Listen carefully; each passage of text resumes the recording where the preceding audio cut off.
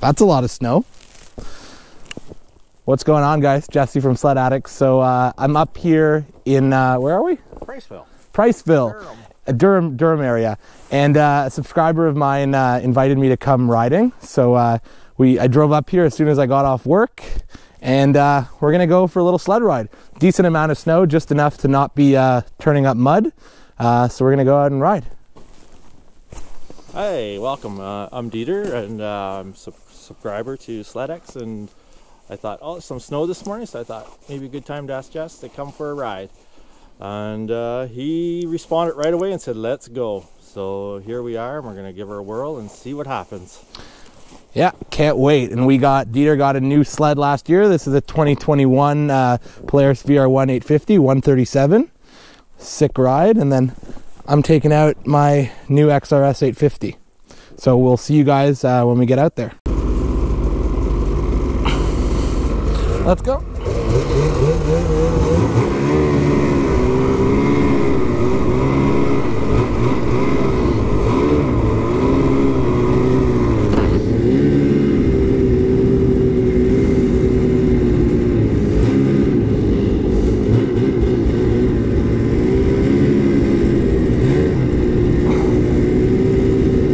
Lots of snow. I'm actually blown away. No mud turning up, so that's all that matters. Just get out for a little ride to scratch the itch. I think last year my first ride was about the beginning of December, so we're earlier than that this year. My record is still November 17th at the Halliburton Forest. About I think 3 seasons ago they were opened. They usually open early just because it's logging road, so as soon as they have like 6 inches of snow, they can open trail because they don't really need any base, because they have the road acts as base.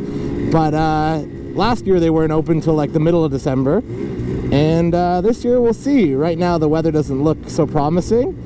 Cochrane is staying cold, so it should be good for our trip at the end of or the beginning of January 1st to 5th. But listen, this is awesome. I get to get out and ride. I don't see any ground, I don't see any mud, I don't see any dirt. It's awesome. Dieter's an awesome guy for shooting me a message, and he just basically sent me a picture of his driveway, and he goes, you want to come for a ride? And I said absolutely, and I got off of work and flew down there to go for a quick ride. This is awesome. He owns all this property. Snow snow hanging on the trees. It's a winter wonderland over here. It was crazy. As I'm driving from Newmarket when I picked up the trailer to here, there was like no snow, it was grass, and I'm like, why am I wasting my time? Why am I driving all the way out here? And then like 5 minutes out of Priceville, all of a sudden there was tons of snow. It's crazy. The weather yesterday was the snow that dropped, the snow squalls, was extremely localized. Look at this. Yeah.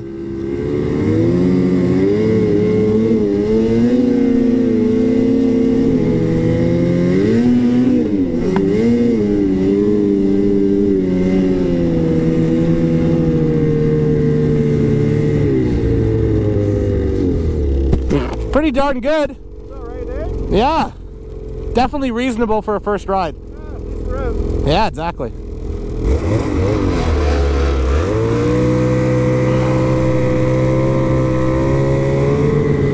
This is awesome. How many times have I said awesome in this video? I have no idea, but it's freaking awesome. Mike is going to be jealous when he sees this.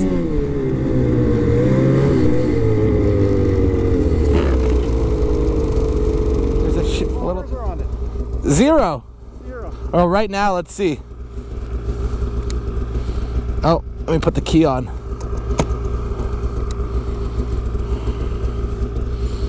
Right now, it's about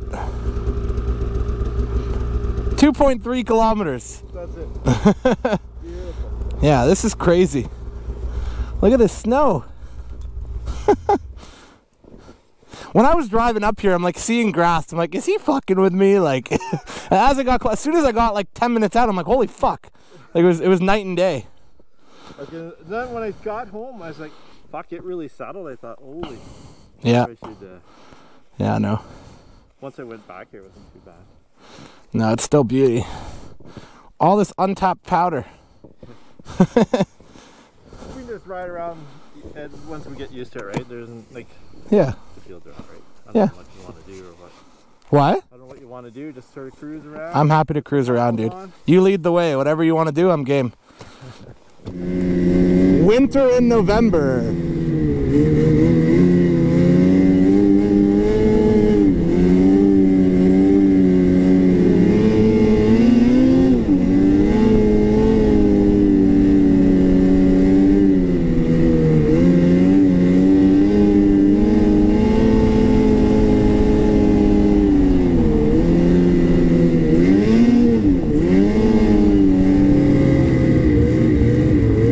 No frost in the ground, but it's only grass, and it's not muddy, so it's a win-win. Sleds are getting the cooling they need, and we're riding, so I can't complain.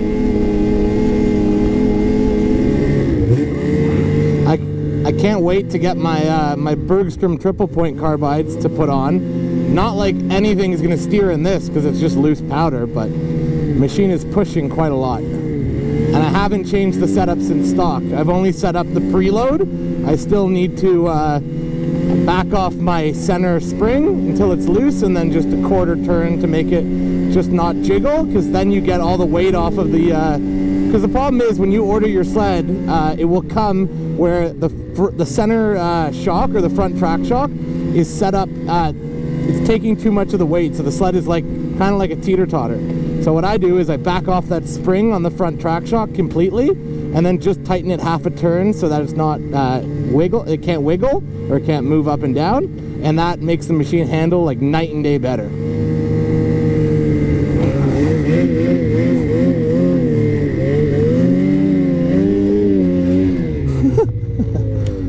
There we go. There we go.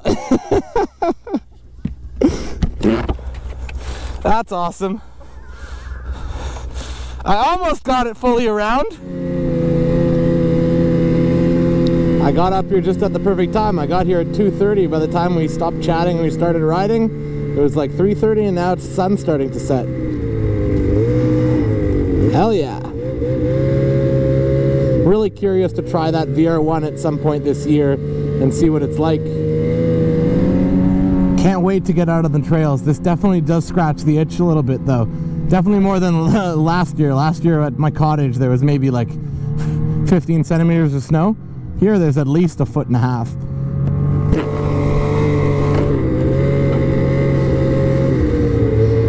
I'm following Dieter because I don't know if there's any objects that are going to surprise us, so he knows his property better than anyone else. 8.7.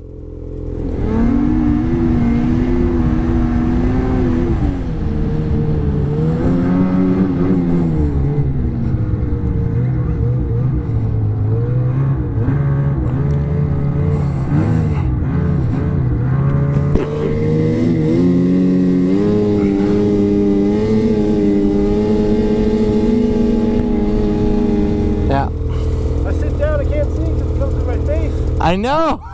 Thank God you're in front. If you were behind me, it'd be even worse. Yeah, no, that screen is huge, though. Oh, it's massive, yeah. I was trying to play with it a bit to figure it out. Yeah, that's what I was saying before in terms of how, like, the placement on this gauge is poor. Because it's low down. Your gauge is essentially where my GPS would sit. Yeah. Which, when you're going down the trail, it's right in front of you. When I'm going down the trail and I want to look at my gauge, I gotta look down. So did the riser block that then? Well, the riser not really, because I can do that and I can see, but it's still like when I'm looking at the trail, this is basically just below my eyesight, and this is a step further. Oh yeah. Yeah, so it's not ideal. They should have had it. They should have, yeah. The gauge should be up. Yeah. Oh, love the smell of break-in. It smells fucking terrible. So bad. You have to clean it when you get it home, though. Yeah, I know. Fucking grass. Look at the snow, though. That's awesome. It's more snow than I get usually. I guess we'll see how waterproof your bag. Yeah, we're gonna tell. Yeah, good point. See how waterproof both bags are. They should be waterproof. We shall see. It's almost like you gotta ride each separate trail every time to put things on the ground. Yeah, I know. Exactly.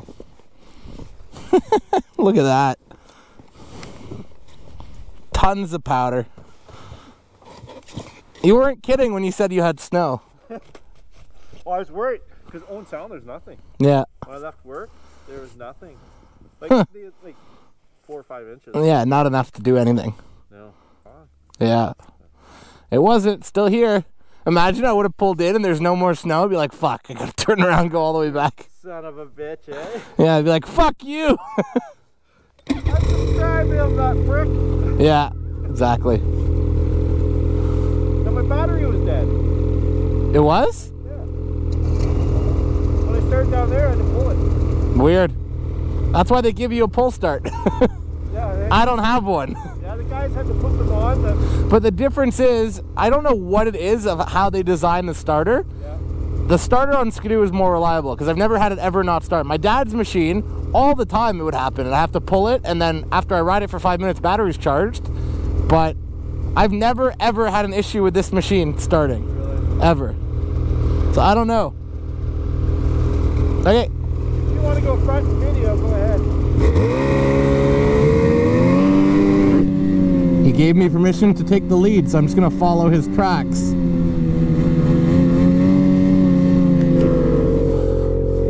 Look at the amount of fucking snow. Look at the front end of my... Can't even see the ski hoops.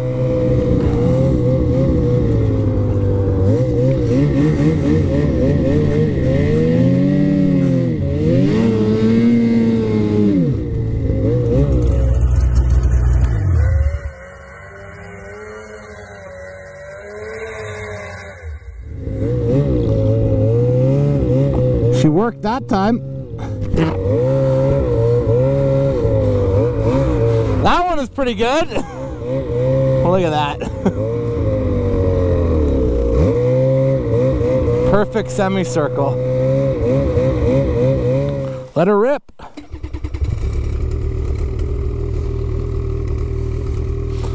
Yeah, you can also adjust this if this is too far forward.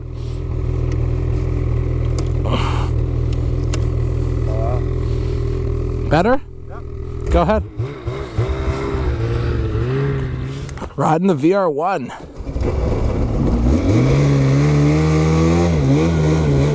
You can already notice, even in the powder, how light the steering is compared. Where did he go? Oh, there he is. Look at the screen. That's awesome.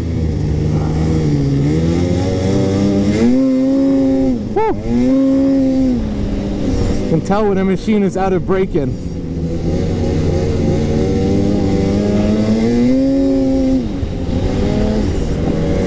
Ready to see her lift the skis?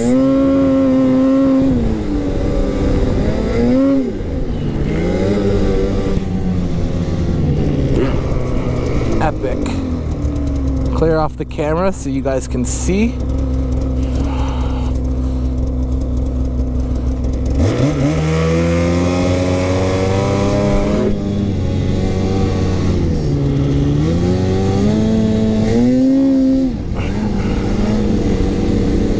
Look at that beautiful sunset.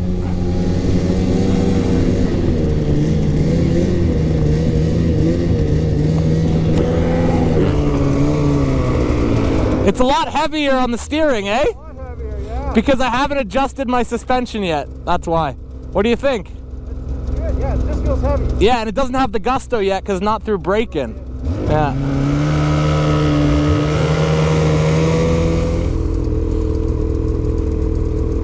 $15 kilometers. How many? 15. Nice.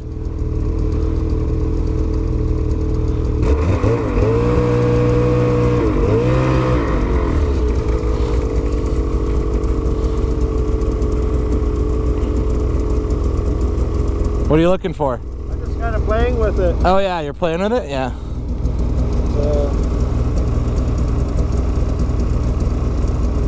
Ride tracking paused. Resume. Oh. That's weird. You have to start that, I think. Yeah, get out of that. There you go. So there's the trail. Well, where are we? We are where that arrow is.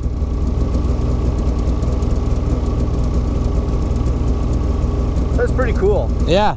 No, it's a great system. Yeah, so yeah, there's the pond. So that's main trail right straight across the road. Right where that white house is? Yeah. That main trail goes right across. Oh, that's cool. Sick. Fucking use a quarter tank just fucking around. Really? What did I use? I used nothing. It was full. I filled it to the brim when I left. I'm 90%. That's funny.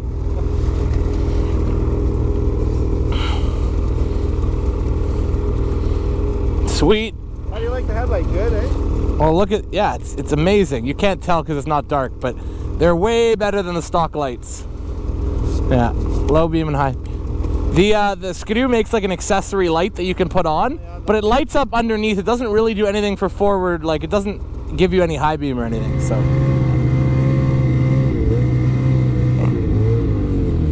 The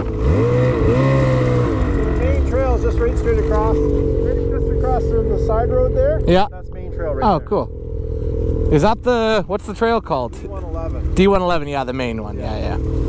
The other thing I don't get about this area is how all of the other trails are just called local trail. Yeah. It's confusing, like, I don't know why they don't number them like they do in most places. Yeah, like we're all B, right? Yeah, and then as soon as, like, I remember when I was last year leaving Dundalk, like, there was, when we were coming through Chesley, that there wasn't a single trail name. They were all called local trail. And, like, I think there was one number, like R156 or something, and, like, they were all R156. When you get to the intersections, right, there'll be a number. Yeah, yeah, it was weird. So, different type. Yeah. Okay, it's 5 o'clock. What time do you want to head back? Soon? I have no rush. Okay. No rush. Whenever. Yeah. Cool. I want to try to get 30K. It's not going to happen. 20. Oh, well, keep going. 4 more kilometers. Go, yeah. Go around the field. Well, guys, hope you enjoyed the video. We're going to ride for a little bit longer, and then I'm going to pack up and head back to the city, or I'm going to get there by midnight if I don't leave soon. But hope you guys enjoyed watching us get out and get a first rip under our belt to scratch the itch just a little bit, and consider subscribing to the channel if you like the content and if you want to see more of it. Machine's running at a good temperature. I'm in powder. What's not to love? Beautiful sunset. It just gets better and better. Okay, should we go for more air this time? I think so.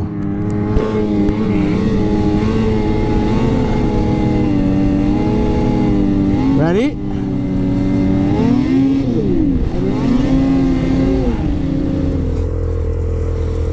You know that one hill over there that I got air on? Yeah. You want to go to the other side and we can record it and I'll catch air? Okay. That'd be sick.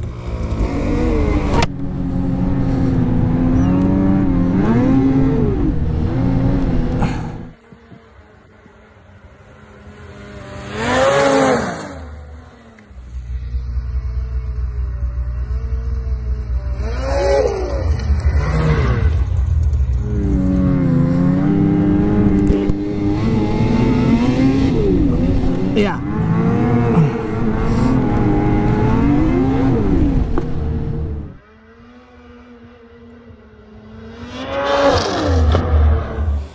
That's the hill. What? You're straight up. I launched right off. If you like that video, be sure to hit the like button and subscribe to the Sledaddicz YouTube channel, where we release content on everything snowmobiles. Also, hit that bell icon so you can be updated every time we release new videos.